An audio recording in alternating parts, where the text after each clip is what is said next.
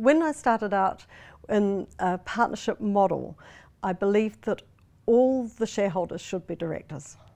That is folly. Directors, like any other job function, need to be chosen on the merits or what they can bring to the table.